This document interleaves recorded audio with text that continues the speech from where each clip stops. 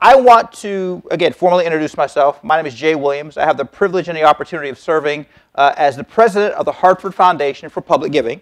I am here with our talented and passionate staff to engage in a series of listening sessions with each of our 29 communities. And there are a couple of logistical things that I'd like to hit, but before we get started, would just like to take a moment to have you watch a video. As I said just a few minutes ago, we are here to engage in a conversation, and as was articulated in the video, we are not just a community foundation, we are your community foundation. The Hartford Foundation for Public Giving has been around. We are in our 93rd year, and we serve 29 communities in the greater Hartford region. And while the name says Hartford Foundation and our offices are in Hartford, it is clear that the relationship and the benefit that we have derived from the generosity from individuals and families from across the 29 community region is why we are able to do what we do. Through the partnerships, through the passionate, talented individuals that we have, and at the end of the day, we are here to serve.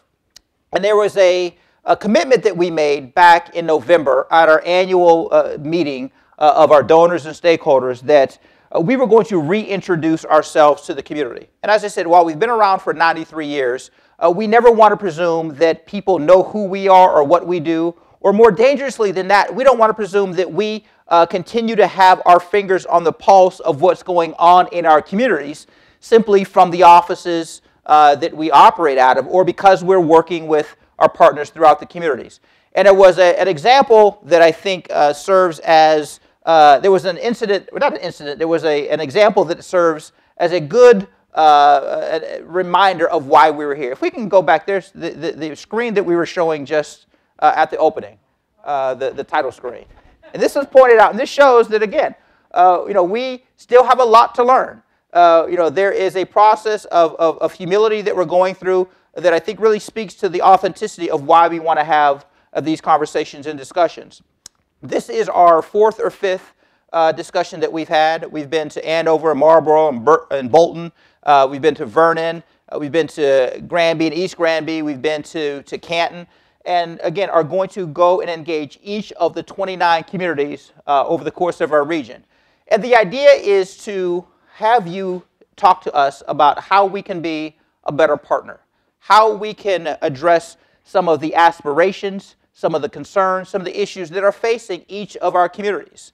And as we are here in Avon, a beautiful community, but even early on in some of the discussions before we got formally started, some of you were sharing with me, why you love the community, some of the great assets that are a part of this community, but also some of the concerns and the challenges. And that's exactly what we want to hear and what we want to discuss. It's important because we're here to serve. It's important because we are also in the process of putting together our next 3-year strategic plan. And that plan needs to be and has to be informed by the issues and the aspirations and the priorities that are amongst the 29 communities that we serve. And there is no better way to do that than to come and have a conversation. Now, this doesn't work. This is a listening session. So I have to do a little bit of talking, but I and the staff really intend to do more listening. We want you to be very candid and frank. We got thick skin. If there are things we're doing well, that's nice to hear. But more importantly, if there are things that we can do better, or if there are things that we perhaps have not considered. This is a process of reimagining our relationships and all of the things that we do to engage our communities. So the example that I wanted to point out was that as we do our homework and reach out to the communities and we go through inviting individuals through a variety of means, through social media, through email, and through sometimes flyers, and through radio and print. How many of you heard about the invitation here through social media? How many through word of mouth? Okay. Print media or television? Flyer on a telephone pole? Doesn't matter how it does matter to us, but the point is we want to make sure that we're reaching out to attract and to invite a wide array of constituents from the town, whether you're one of our nonprofit partners, whether you're just a citizen who's like, I have no idea who you guys are, but I got an invitation. Some of you may have said, hey, I was in the library and I saw something from Onion Kitchen, so I wandered in and wanted to have a conversation. it's important that we have a good representative audience from the community to really speak to the issues of the community. So the example I wanted to point out, it was pointed out to me that as we do the homework and we want to have an invitation that really reflects what's going on in the town and iconic images, that this Avon Cider Mill building, which for, I'm assuming, in many years was present in the town and represented one of the iconic scenes in the town, no longer exists. And it was, again, a very friendly, example pointed out to me that it really reflects why we're here. And while certainly anyone who has lived in a town is familiar and remembers the building, I think I was told it's a correct school on that site, which is, another good addition to the community. And while it certainly still is a part of the history of the community, and it certainly is a part of the memory of the community, and while it certainly should still be recognized, and I'm sure that image exists in a lot of places, it really speaks to the fact that we want to also make sure that we are in contact with you about what are the issues of today, and what are the issues that you're thinking about as a town going forward. What are the concerns? Again, what are the aspirations? What are the things that you enjoy and make Avon a town with a great quality of life that you wish you could continue to hang on to and share? And what are the things that give you pause or give you concern? So again, just a very small example that we can chuckle at, but I think it speaks to the very real, authentic conversation we want to have with you and hear from you. So like I said, this doesn't work if I'm the one doing all the talking. So really want to enter into a dialogue and a discussion and get this started about, again, how we can be a better partner, how we can help address the issues that are of concern or of interest to you. Where can we make sure that we're aligning our programs and our investments with the priorities of the stakeholders and the citizens here in Avon? So really going to open the floor up. Myself and the staff have enjoyed these conversations. And as I was walking in, this was a very robust group. There were lots of conversations going on, and that was a good sign. So, we don't expect any shyness now. I will tell you that, if you don't get the conversation started and you make eye contact with me, I will take that as a sign that you have something to say, even if you haven't raised your hand. But in all of these discussions and all of these, we are capturing this information. And this is a part of an ongoing. So this isn't a one and done either, where it's like, oh, okay, we came, we heard, we pat ourselves on the back, we checked a box and said, okay, we've got Avon covered. This is a relationship that endures and will continue to endure, and we want you to see it of value. We want you to see us as we are a regional community foundation. We want you to also see us as your community foundation. So that being the case, I know that there were a couple of things that were already talked about early on that people said they wanted to mention, but let's have a dialogue. Let's have a conversation about why we're here, where we've been, but more importantly, where we hope to go with you as a partner in the town of Avon. So I'll just open the floor up. Yes, ma'am. I live in the town. Good. Excellent. Okay. And of course, I have a lot of good things to say about the town, but that's not really why I'm here. Okay. I'm here because I know about your foundation very well. It's well known. Okay. And I have two things that I wanted to bring up. And I think it's an area that I think Avon should be giving more attention to, that I would recommend it. And that is the mentally ill persons in the community. And I'm speaking as a member of the Farmington Valley NEMI Association for the Mentally Ill. We don't have enough. We need to have trained policemen who know how to deal with people who are in a mental illness state. And we need more access into the schools to present the programs that we have that would help. We're not assuming that everybody in school has a mental illness, but we all know they'll probably meet somebody in their lifetime who has a mental illness, and they should know something about it and know how to deal with that person.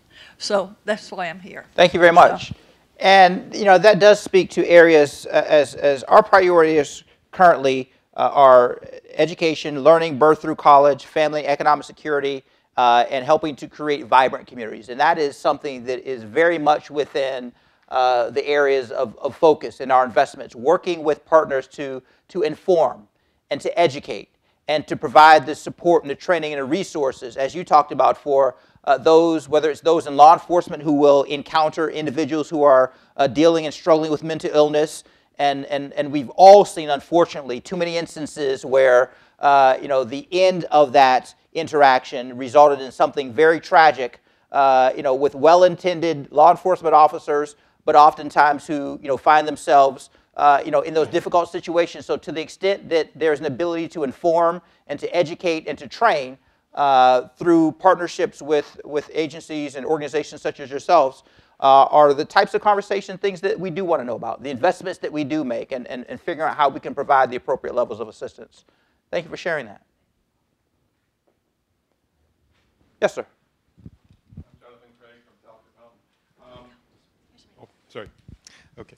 I just wanted to know if you could go through the vetting process that an agency would have to go through to get grants. Sure. Because it seems to have changed over the years, and I just wanted to update on that. And I appreciate you bringing that up. And that ties into a comment that was made earlier. There was some concern or expressed about the lack of clarity or understanding what that process looks like. I'm going to ask Judy Rossi Battle, who is Senior Vice President of Community Investments, which is where that is the team members who really do the analysis and explain the process of how to engage the foundation. Judy? Hello, Judy Rossi Battle, as Jay just said. I think the easiest thing, I don't want to stand in front of you. I think the easiest thing is just to make a phone call. That has not changed. Our process is always still that personal connection, and we have an intake process, so that may be new to some. But we have that person sort of does an initial intake, and then internally we have a discussion about how that fits within the priorities. And as Jay said, they're pretty wide open at this point, particularly the vibrant communities. And we will then have a conversation with the agency. If there's questions, you'll be assigned an officer who will follow up with you.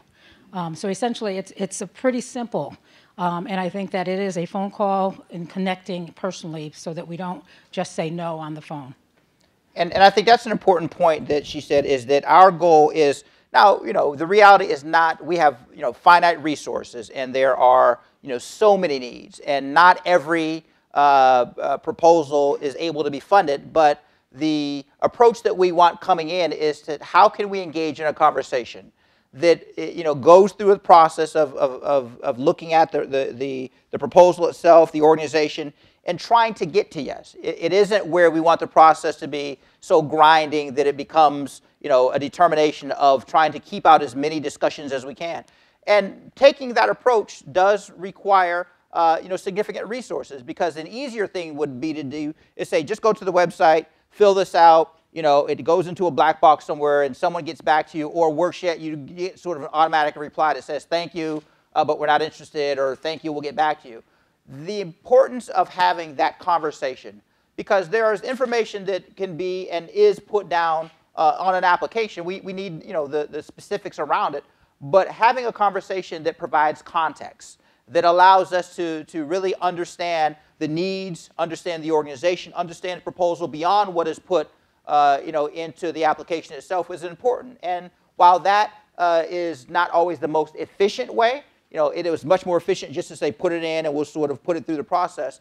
It's a way that I think that we feel very important about engaging the community in those conversations. And even that being said, to some organizations, it's still somewhat mysterious. It's still somewhat perceived as somewhat difficult. So Judy opened up with, pick up the phone. Pick up the phone and call us. And it doesn't even have to be because you're ready to make a formal application. It could be because you want to have a conversation about a concept. You want to have a conversation to understand how the priorities that are set forward by the foundation are aligned with the needs of the communities. And that is, again, why we're here. Because while we have priorities that have come from our discussions and engagement with the communities, things change. Things have changed over the course of the past several decades, but we see that the pace of change has even increased. We know things have changed over the course of the last 3 years of the strategic plan. Things have changed over the course of the past 12 months. And while we, don't want to, and aren't going to chase every, twist and turn, because we do need to build that continuity, it is important that we do have a very clear understanding of the current and the future needs and issues and concerns of our community. So if nothing else, you know, the website provides lots of information. Some people prefer to do that first and get an understanding of the programs and initiatives. Other people say, oh, that's good, but I'd rather talk to someone about it, and we very much welcome that. So thank you, Judy. Yes? Hi, Susan Purbeson. I'm here with Gifts of Love, and I was just going to comment on what you were just talking about. We have one grant, it's a 3-year grant, that supports Hartford children coming out to our farm and pairing them with Simsbury and Granby, and then in the fall we start with pairing them with Avon. But that was about a year and a half in making, where we came to you with an idea and worked with us until it was funded. And now Katie Martin, who's now a vice president at Food Share, back when she was working with St. Joseph's, came to you guys with an idea. And now we've just been brought in as partners. But it may not happen overnight, but the nice thing is they're there to coach you and work with you until it happens. It's not just like, no, we don't like that idea, you're out.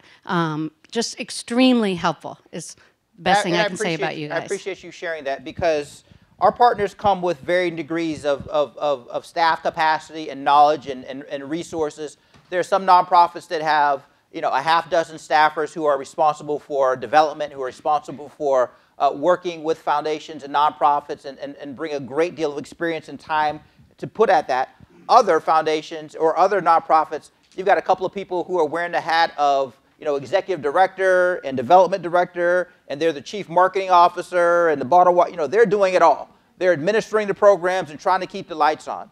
So to that end, that's where not only do we see ourselves as a resource of potential, you know, financial resources, but see ourselves as a partner, trying to help build the capacity of our nonprofit partners, whether it's because that conversation or series of conversations that happens with our grants officers or other staff members, or it's because you participate, and I would make mention of our NSP program, our nonprofit support program, which is a program specifically to help build capacity with our nonprofit partners. We have had a number of small nonprofits who have gotten guidance in terms of board interaction, in terms of technology or fund development.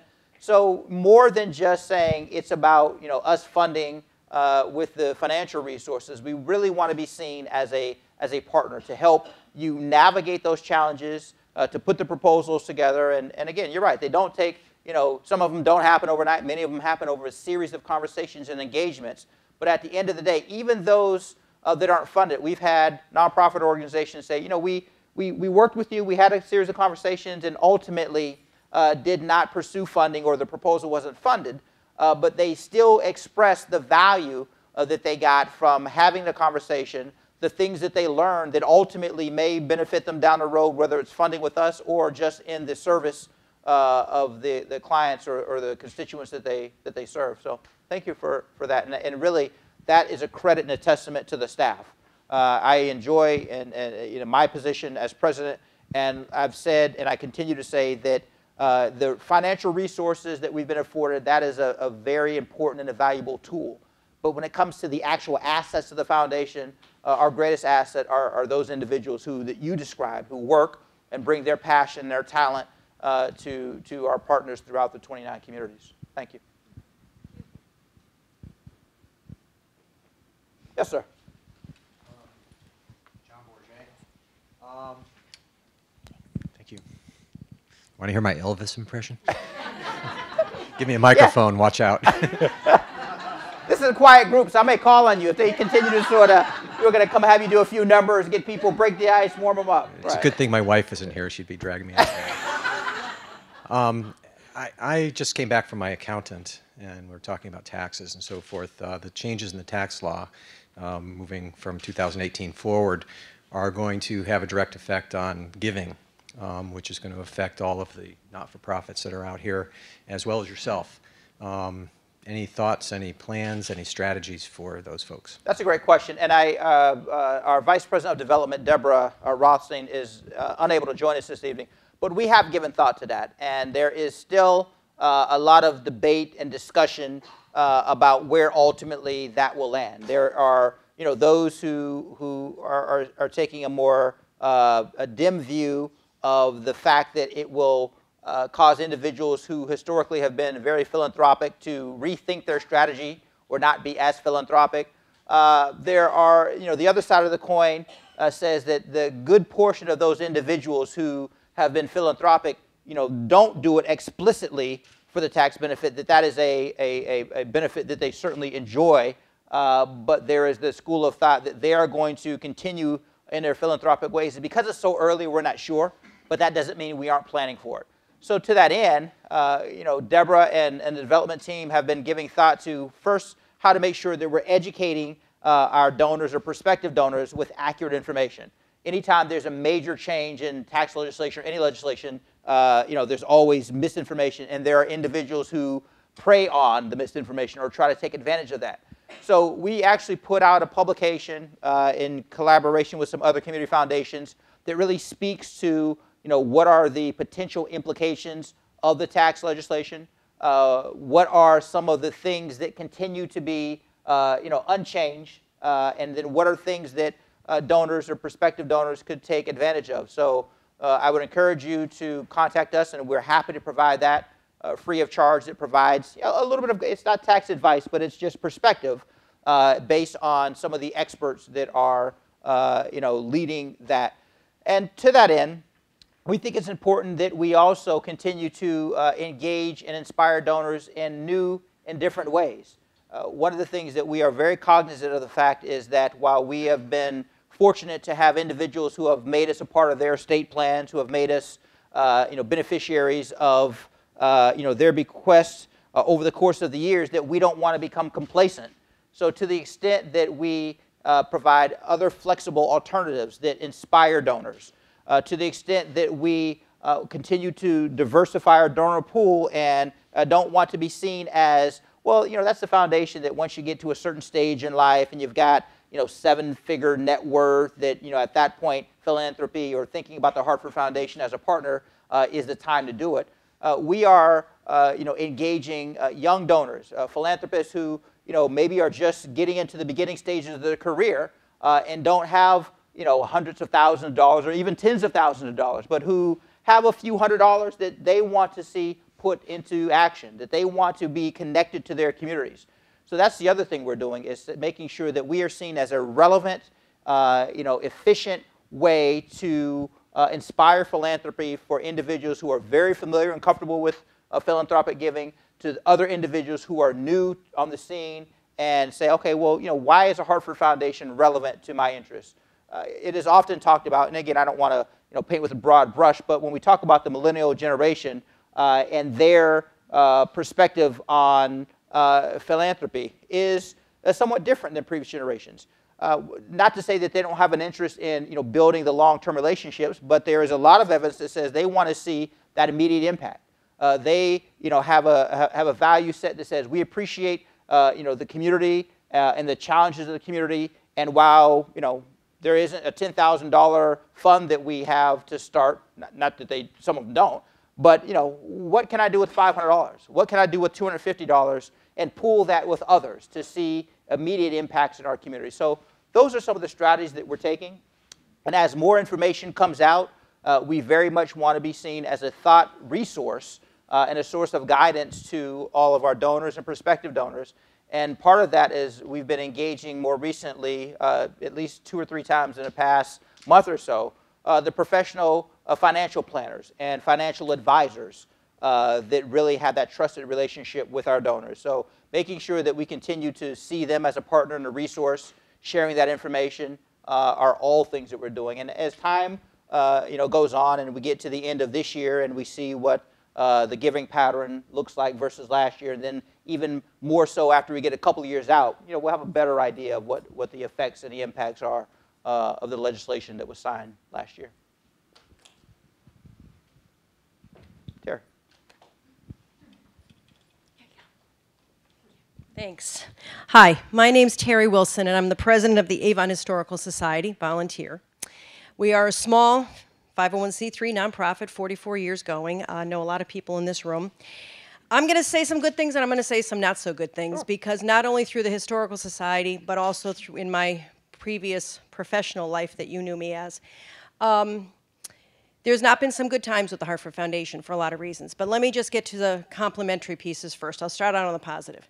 First of all, thank you for doing this. When you were named as the director, I got excited because I said, I know Jay. He did something for me personally, professionally, 2 years ago in Hartford when you were at the EDA. That was wonderful. And I thought, good leadership, young, bright. Your background with, as mayor of Toledo, Ohio. I'm sorry, Youngstown. That's right. Youngstown, the manufacturing piece. All right, I know, sorry. I was born But the young bright part made up for that. So you could have said Chicago or, Podunk, young and bright. You know what? I'll tell you. I was born in Cleveland, lived in Parma before I came here, so now you see where that comes from. Okay, that's an inside joke for Ohioans. Anyway, but I've been in Connecticut for most of my life, so I call it home. Anyway, the point is that I was glad you were coming because I was hoping something like this would happen, so that those of us who are at the very bottom of the food chain in getting donations and in getting grants can have a voice to speak. Now, I say this because I've been in the Historical Society business for a long time, and not just in Avon, but in Simsbury as well. And big frustration is Hartford Foundation for Public Giving doesn't listen to the small nonprofits. And I'm sorry to say that.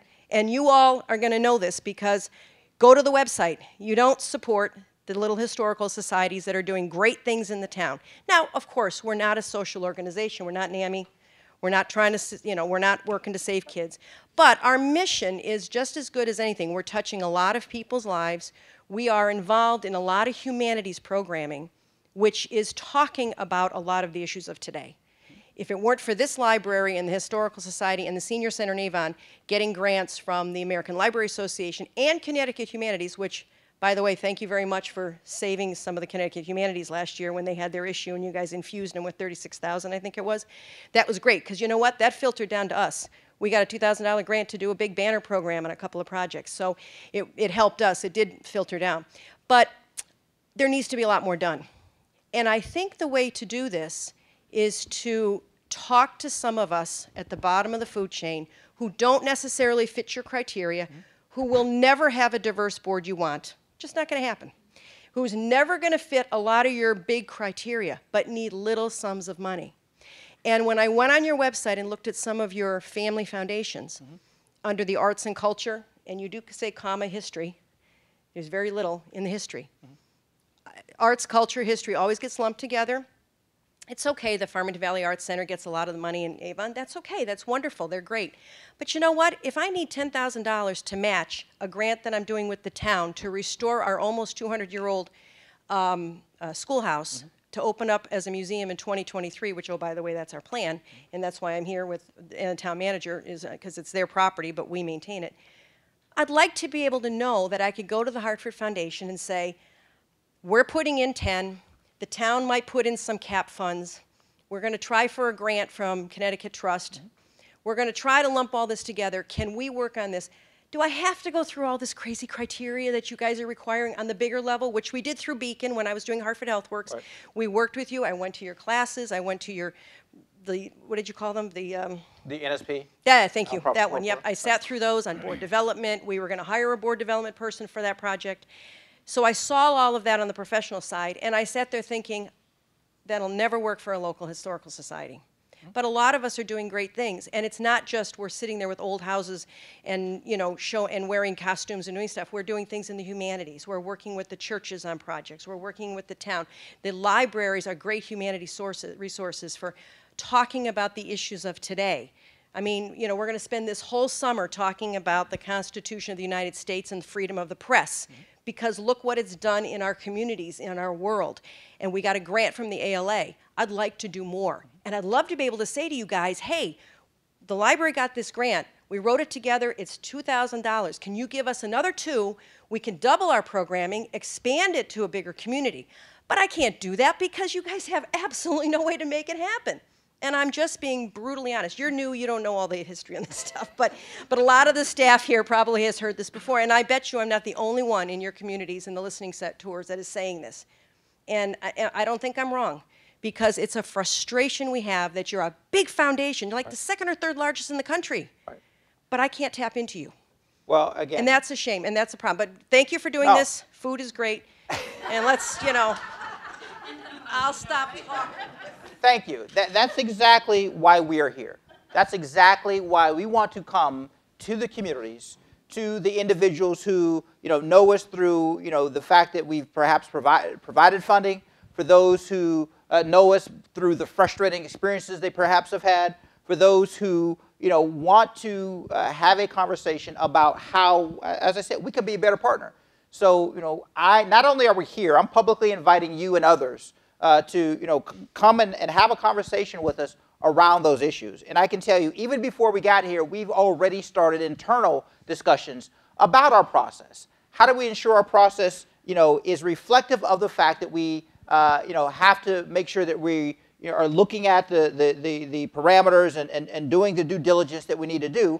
But at the same time, one of the things that I didn't say is the Hartford Foundation also recognizes that we need to take more informed risk.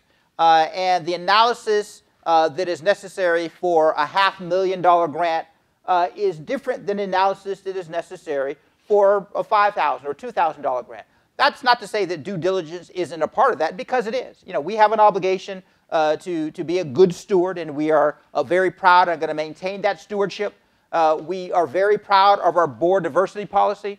But that being said, we also understand that diversity in communities, communities are diverse themselves, but diversity in one community isn't the same as diversity in another community. So we have, and this issue did come up at one of our previous meetings, and the woman expressed a similar frustration, and we were able to point out what she was unaware, and we'll take responsibility for this. She was unaware that there are a number of communities that have an exception to that diversity policy because the demographics of the community, in terms of the diversity policy, just don't match up. So part of that, again, part of that is she had the same reaction. Judy? I do want to say, because I don't want to give out false information, Avon is not one of the exempt towns. However, it's still a conversation that we can have. And I think, as Jay mentioned, the nonprofit support program helps to develop boards in a number of other areas that there's help needed.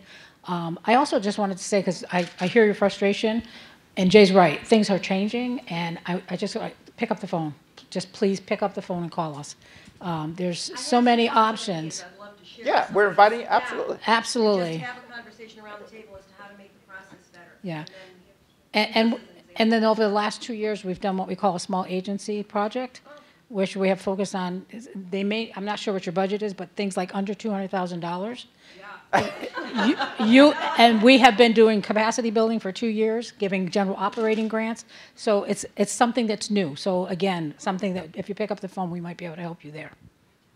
And again, thank you, Judy. And again, that's exactly why, because there's a lot of things that have been in the process of changing that people may be unaware of. There are things that are underway now, and there are things that we perhaps haven't thought of. So to the extent of being able to raise those issues in a forum like this, and then follow up with a direct conversation with Judy and her staff and individuals that can either talk, oh, this is in the process, or we didn't think about that, or this is something that we, any of those things we welcome a conversation about. And to her point, and I want to be clear, I don't know which towns are exempted, but the fact that Avon doesn't preclude a conversation from happening.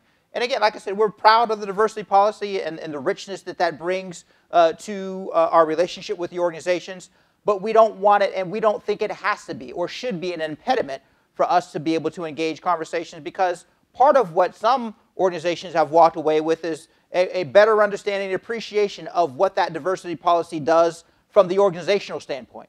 And one of the individuals who had raised that with us said, well, I want people I want a board that I get people who get things done and who understand and contribute. I don't want to have to do it just based on diversity. And, the position was, neither do we. They aren't mutually exclusive ideas. Having a diverse board doesn't mean that it doesn't have individuals who want to get things done. So to that extent, we welcome that conversation, appreciate you sharing that with us. And the more we hear that, the more that those types of things, both where we can do better and things that we're doing well, helps to really validate that, like I said, this is an ongoing relationship. We've been around. We're in our 93rd year. We are not going anywhere. These towns, some of them, are 100+ years old and have been around. So to the extent that as we move forward in this next strategic plan, as we look introspectively at our processes and our policies, that they are reflective of conversations that we've had with our stakeholders, and not simply said, hey, well, it's kind of, if it ain't broke, don't fix it. You don't know if it's not broke, if you're not having those conversations and those assessments from people who are directly impacted by or involved in it. Even outside, the staff does a wonderful job, but we want to make sure that we're getting that very authentic and objective assessment and opinion and observation from our community. So thank you. Thank you. Now we're getting warmed up. Well, thank you very much for being here, Mr. Jay Williams, president of the Hartford Foundation. My name is Marissa, and I just wanted to thank you. I understand that now you've been around for 93 years, and I wanted to thank you for the grant that we received at the NAMI for the NAMI Farmington Valley affiliate here in the Farmington Valley for $5,000. So it's our first year, Good. Establishing that relationship. And what I wanted to say is that, we're talking about the word diversity, and I just wanted to say that our board is unique because we are diverse.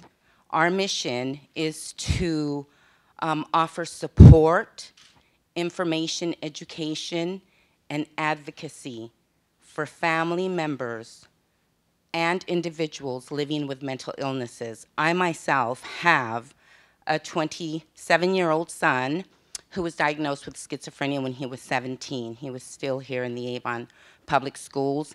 Stigma is a really, really tough issue. And so our job is to try, to bring that information of education and to support the families and individuals so that, we're able to combat that stigma and able to move forth. And like one of my board members, Francis Pass, had mentioned, getting the word out into our public schools. I mean, I'm sure that's a totally different, game altogether, a whole different project, but it's very important. And, so I'm sort of like on the other side. I understand that every time something bad happens, that's what we're left with. But I just want you to know that individuals who live with a mental illness are just like you and I, and they aren't, what we imagine that they are. I have a wonderful, beautiful son, and the reason why I'm involved with the NAMI Farmington Valley affiliate is because of him. And being able to, facilitate a support group in our community, or to offer our signature evidence-based program, which is a family-to-family 12-week course to family members. They come to us when they're in crisis situation.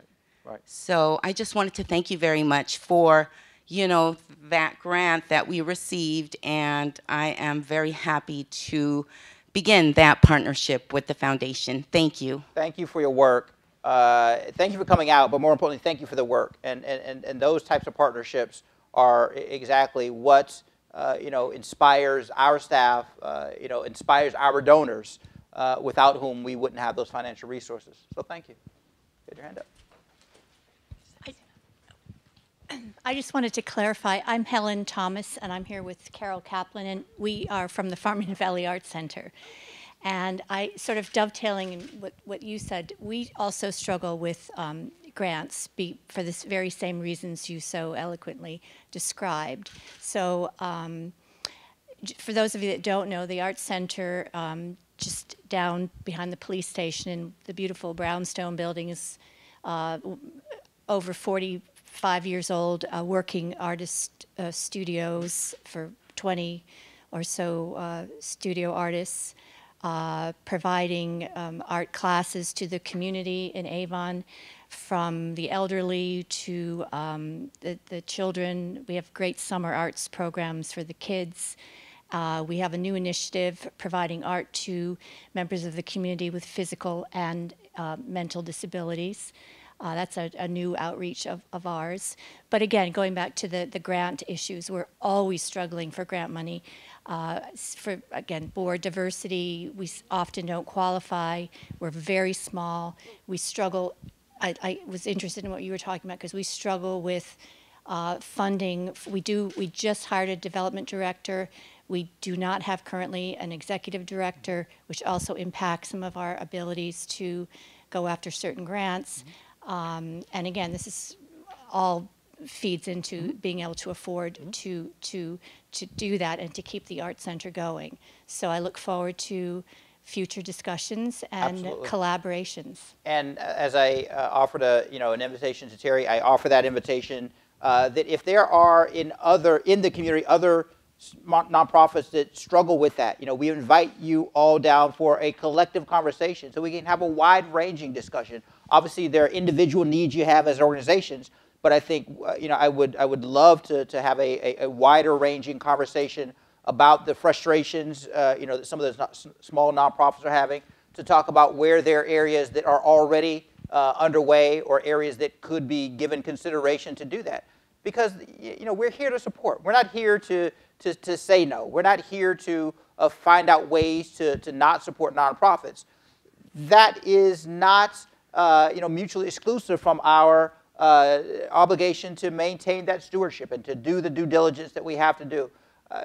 So the best way to figure out a path forward that works is through those discussions, through those conversations, and making sure that we make it clear that we welcome those. And that's what we've also heard, is sometimes there's an unintended mystery behind the process, or an unintended mystery behind how to navigate, and do you have to have the right connection or the right level of capacity.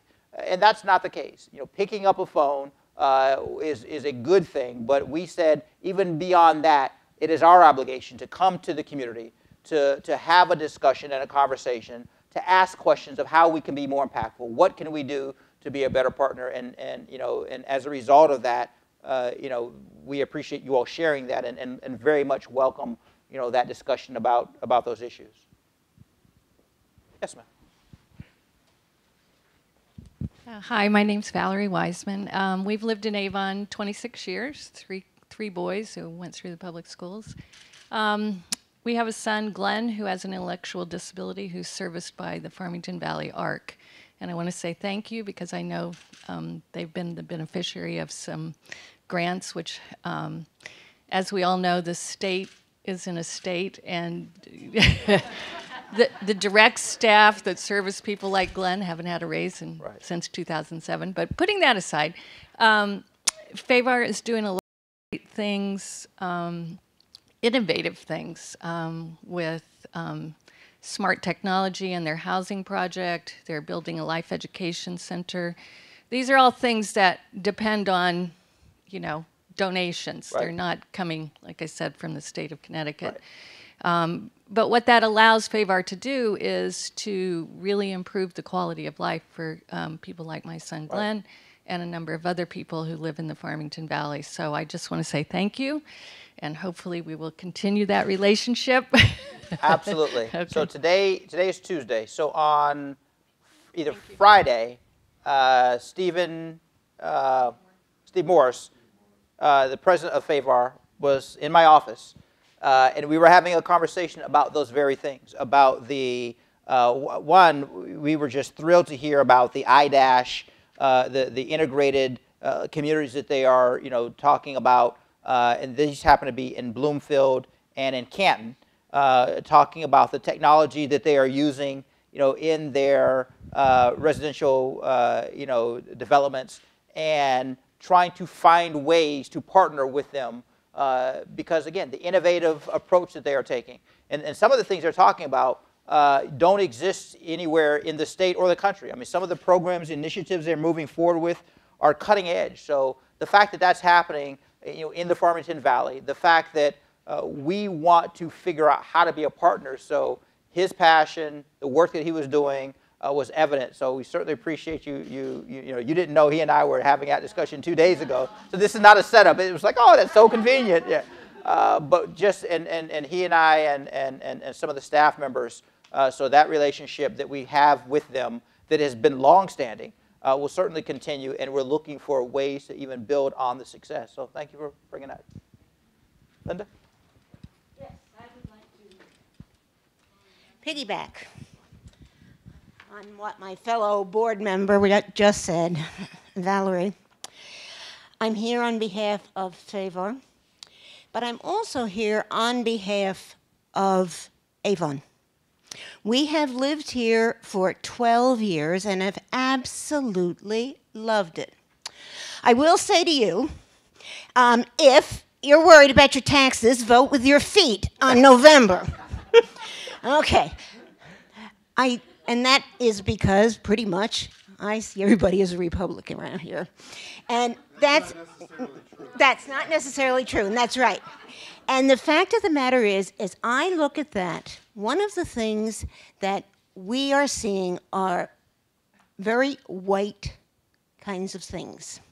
White children in our high schools and in our middle schools, white kids in the private schools, and we have not done the diversity that we need to do because everyone, NAMI, an art center, Favor, they bring us a new way of thinking about ourselves.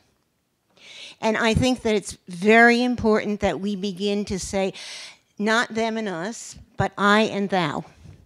So that I think that the stretch for Avon now is to bring people in of color. Bring people in diverse places, housing that allows people to come here, and give it a chance that we might have more diversity, more love, more openness, and more caring for all of us. Because when we help one, then the rest of us are helped also. And we become not, you're not from Avon, are you? You're not. And when I first moved here, I was horrified because one of my people said to me that I was working with, oh, you live in Avon. That's where, when the African Americans go across the hill, they're picked up. And I have seen it. I sat in Nassau parking lot for a while. It's not, we've addressed it, I think. But the fact of the matter is that we really need to bring Favor with housing for disabled kids. I have a grandson who is very bright and is in West Hartford, and autism. He has autism. He's coming up on that time for when the state has no more time for it at 21. We need to build places that people can afford, and we can be not just that community over the hill from that Hartford. Thank you. And again, as a regional community foundation, we represent and serve the 29 communities with an array of diversity and challenges. And one of the things that has been a common thread has been that while people love their communities, we've also heard repeatedly in virtually every one of the conversations, we've heard the citizens talk about being connected to the broader region. When we were in Granby and East Granby a couple of weeks ago, loved the community, talked about the agricultural heritage, talked about the quality of life, but 2 or 3 of the residents stood up, both, and this was Granby, East Granby, and also in Canton, stood up and said, we love our town, but we also are concerned about the region. We want to ensure that we are connected to the region. And they specifically, one couple pointed out, they said on 44, if we get up and turn right on Route 44, we're down in Hartford enjoying all the quality of life and amenities there on Hartford. And if we go the other way on 44, we're out in Canton where we can enjoy the things that community has to offer. But they use that example of Route 44 connects the core and the most challenging parts of the city of Hartford with the communities that are along that corridor. So to the extent that we have a role and an obligation to each of the individual communities, but we also have a role to the broader region. And to the extent that those are aspirations or priorities of those communities, we are very much here to help facilitate that and be a partner in that. Thank you very much. I just wanted to follow up on some of Linda's comments. Since I've been at the Science Center, we've driven vans down into the projects that were projects and no longer are. We got funding from Hartford Foundation to do that. It made our diversity a new way of looking at things, and we were able to help kids, and the kids responded in a positive way. And I think if we think of our children that are coming up through the classes at Avon and through all the different schools, diversity is a very important issue. Kids do not see color. Right. They see other kids that are interested in the same things. And that's what we find in our academy, and that's what we find when we bring the kids in for the summer programs, thanks to your funding. And I also wanted to comment on your support programs. We have a diverse board to as much as we can, and we're meeting the criteria, but those board members, we didn't recruit them from Avon. We recruited them from all over different parts of the state because they're interested in education. So I think those people that are working with local agencies, whether it's arts, I'm sure you can find diverse members of the art community that would want to be a member of an Avon board. So those kinds of things, I think, are ways that you can overcome some of the issues that you're bringing up us to realize as an agency. Thank you.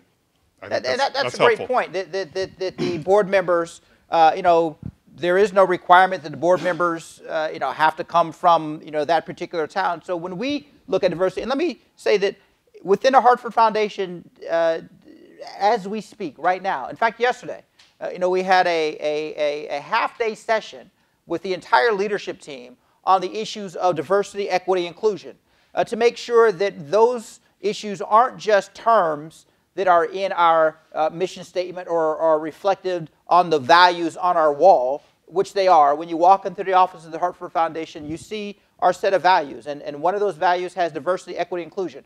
But it's not enough just to have it on the wall and to say, well, yeah, hey, look at it. We walk past it every day. What does it mean in terms of how we treat each other within the foundation? What does it mean with how we go about doing our work? So before we apply that lens to any of our external relationships, it is something that we want to make sure that is genuine and authentic, and what does it mean and the richness that it adds. And understanding the diversity, people often, I'm not suggesting anyone in here is doing it, but people often just think diversity, they automatically go to race. And while that's a part of it, diversity goes well beyond that. I mean, diversity, as you all know, goes well beyond that. That's an important construct and concept, but diversity is deeper and wider than what is often seen or heard or talked about in those short sound bites. So you brought up a great point that there are individuals within the arts community that are very diverse that may not happen to reside in Avon that would love to be able to offer their time and their talent and the things that they could add to the richness of the discussion or of the organization. So thank you for raising that as you look at building diverse organizations and diverse boards, sometimes it does require looking beyond sort of the immediacy of the community, which may not be all that diverse, and that's neither here nor there at the moment, but looking how can we bring those individuals and attract them. There are a lot of individuals who are eager to do that, so thank you for raising that. Yeah?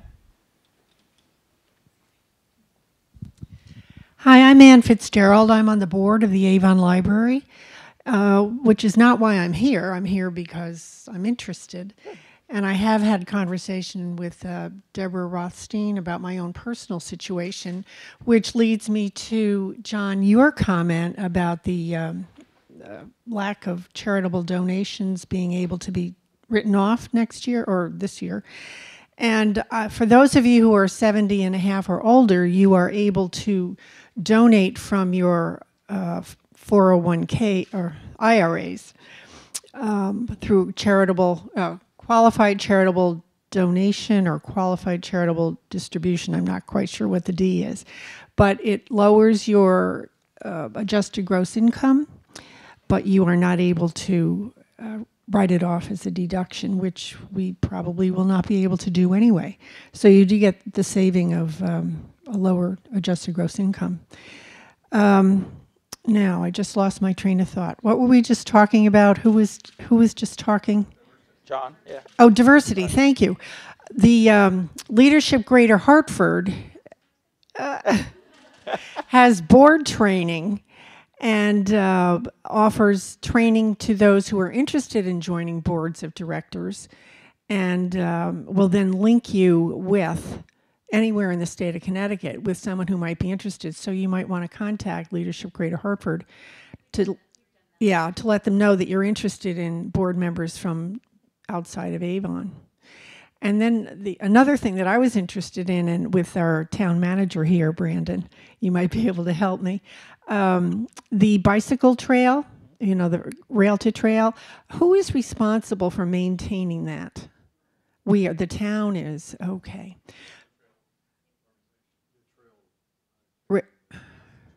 Rails to trail. Okay.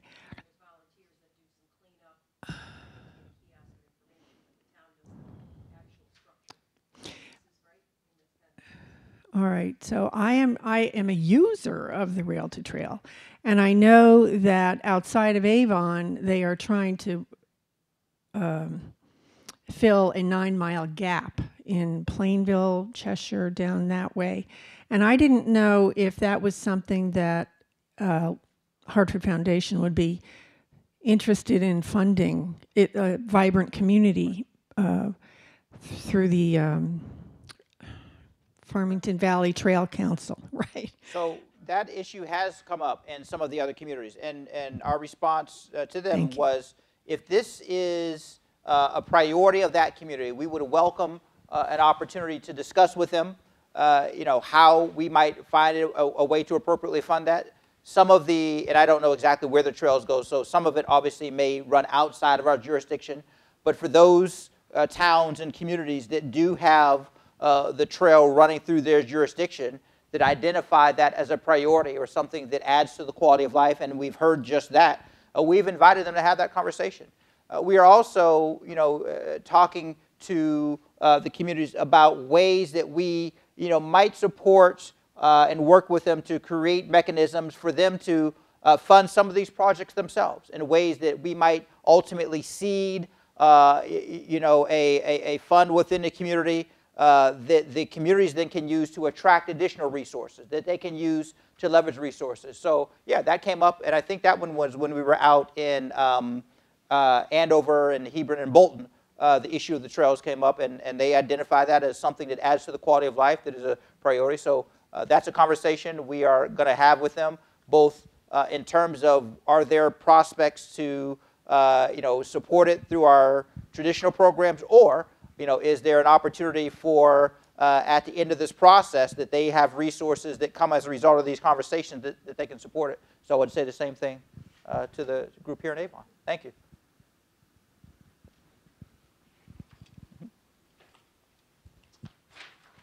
Sorry. Thank you. Hi, Susan Purbeson again from Gifts of Love. One quick thing on the Greater Leadership of Hartford is you don't have to go through training. They train people. They have a whole list of people that are looking for a board to be on, and once a quarter they do, I call it speed dating, but it's speed interviewing, and so then you can interview them, and then you get to walk away with 3 candidates that you would like to learn more about, and it's $90, and it saves you a lot of time from going out and finding and interviewing people. So we have, I want to say stole, but we are friendly. We have a former leadership Greater Hartford staff member who has now joined us. I know she's been itching to talk about this. So, Karen, I was going to say something. Oh, can I finish? Before I go that, I just wanted to say on the diversity topic, what we are faced with is the lack of awareness of economic diversity here in Farmington Valley. There's a big stigma if you need help in the Farmington Valley and in Avon. And it really was brought to light last spring when I got a phone call from a social worker at the high school saying that after working with this gentleman for 5 months where he wasn't eating so his younger brothers and sisters could eat, finally gave her permission to make the phone call and ask for help. But we get so many people that they don't want to come in, they don't want to be seen coming through our doors because you can't live in Avon and be someone that needs help. And our population, we're one of only 2 organizations in the state that solely work with working people who cannot meet their needs. They're what make up the Alice report. And that is 30% of Avon. Right.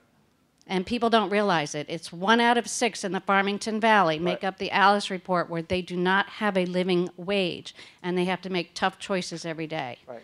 So that's a big diversity here that isn't recognized. Thank you for pointing that out. Karen? Let me address the Leadership Greater Hartford program. It's called Leaders on Board, and there is a sliding scale for a cost for a contribution for a nonprofit, depending on the size of the nonprofit. There is a board orientation training for free for individuals once a month, and once a month there's an express match, which is the speed dating model. So it happens monthly, except in the summer.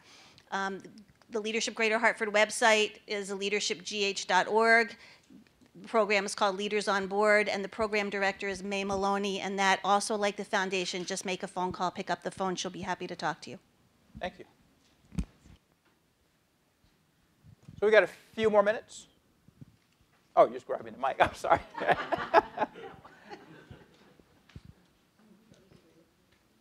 John. Yeah, I have a thought. You have an ambassador group as part of your sort of advisors. Have you looked at that, maybe a subcommittee of that, to be community liaisons? Have 29 of them. Right. There's quite a number of people on there. Do you have representation from each town? That is a great point. I believe that is the goal, is to have our board of ambassadors have representatives from each of the 29 towns. So we are close. I don't know if are all 29 represented. Looking at staff. Our board of ambassadors, our goal is to have board of ambassadors that represent each of our 29 towns. I know we are close. Are all 29 towns represented on the board of ambassadors yet? Not necessarily, but I think ultimately that is the goal. Right. This is only year 2 of the Board of Ambassadors, but I think that's a great idea to have that type of representation. Yeah, and then have a subcommittee of that group where one person on that board, and so you get a group of 29 that represent the community. And and if you're not familiar, our board of so we have our board of directors, that have the fiduciary responsibility for the Hartford Foundation for Public Giving. There are currently 9 board members out of 11 spots, but the board of ambassadors are individuals who are members of the communities, come from various backgrounds and professions and perspectives that really, again, help to, as you talked about, serve as those liaisons to give us a sense of what's going on in each of those communities. And as Francesca, I actually forgot, I'm new myself, 8 months in, so this program is only a couple of years old, but the goal is to have each of those communities represented, and to your point of then having a subset of those ambassadors to talk to us and represent the foundation, to represent the voice of those communities and stakeholders within those communities, as another effort to ensure that we don't fall victim of the ivory tower syndrome. And that's easy to do in a philanthropic world, because when you're working and you're giving out grants and you're doing good work and people say, oh, it's great work, and you're looking and millions and millions of dollars are going out, it's easy, if we're not cognizant about it, to fall into that syndrome of hearing the echo chamber of, okay, well, we've typically deal with these nonprofit groups and they're doing great work. And what happens is some of the frustration that you talked about are those individuals or those groups or organizations that have not had a relationship with us find it difficult to sort of break through that. So that, I think, through having a board of ambassadors, from having these types of discussions, from looking at our processes, we want to be very seen, not just seen, but to be felt and experienced as very transparent, to be very accessible. And that doesn't mean that everyone who seeks funding from the foundation, every organization gets it, but every organization should feel that there was a legitimate, substantive conversation about the proposals or about the aspirations or about those ideas. And whether they walk away ultimately funded or not, we want to be seen as a valuable resource. And a number of organizations said that they learned more just from the conversation and just from the process than they would have otherwise expected, whether they were ultimately funded or not. So that board of ambassadors is a a great tool and a great asset and a great group of individuals who, again, volunteer their time and their talent and their perspective to help us really, remain connected to the community in every way that we can. So there's an ambassador for all of us, or go through one filter through a person in town? No, it's not one filter. No. By no means is it. Yeah, it's it. Oh, no. This is just another point of contact. So, yeah, by all means, inquiries or discussions need not go through that ambassador. It's just an opportunity for us to have a person who is connected to that community, who can give us unsolicited perspective and ideas, who we gather the board of ambassadors together a few times a year. But it doesn't stop an organization from picking up the phone and saying, well, I appreciate, John Smith is the ambassador at Avon, but we'd like to have a conversation about these issues with the foundation itself. So by all means. Maybe you have time for one more? Oh, there are cards on your chair that if hopefully it's not because you weren't comfortable talking. I mean, I think we've established a good rapport here. But if you weren't comfortable or there's an issue that you didn't raise or forgot, if you would fill out the card. And again, it asks the questions of what do you love about your town? What makes it a great place to live? What can make it better or stronger? What needs does the town have? How can we be a better partner? So even take it with you, because if something strikes you on your way home or tomorrow or later on, we find these of great value. And as I said in the beginning, we are in the process of thinking about our next strategic plan.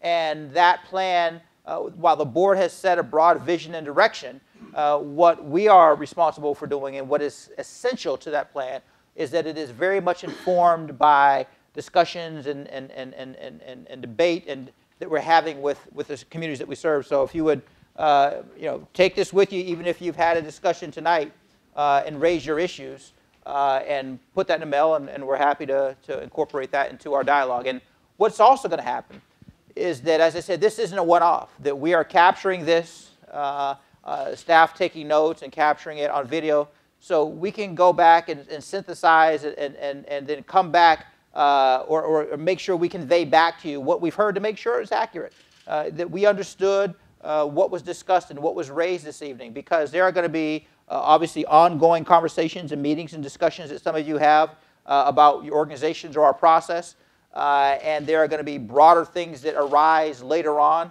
as a part of this. But we're going to reach back out and really talk about how to have make sure there's a lasting legacy, something tangible. You spent a couple of hours with us by the time you left wherever you were earlier in the afternoon and came here and made your way here. We've had fruitful conversation, but we want to ensure that after we go through this process through the rest of these months of the year, that we come back to you with something of value, something substantial that really reflects, oh, they did hear us. They weren't just here to have a conversation, check that box. They heard what we said, and that as a result of us giving our time and our discussion with them, we have something of value to our community. So that's very important to us that we do that. And it doesn't stop there. That's just, I think a reflection of the appreciation we have for you engaging in this conversation, but that really is a part of the ongoing conversations and relationships that we'll have with these communities going forward. So thank you all for your time, for your passion, for the authenticity, for the candid and frank discussion. That's why we're here, and the fact that you all offer that to us is of significant value. I want to thank the staff for their time and their talent and being here, and for all of the individuals without whom, Stephanie, you and your team, the logistics of putting these things together. My job is show up and run my mouth up front and do a lot of listening. The harder work of finding the place and making sure all the other things, is something I don't want to take for granted. So please, there's more Onion Kitchen. Enjoy the rest of your evening, and thank you all very much. All right.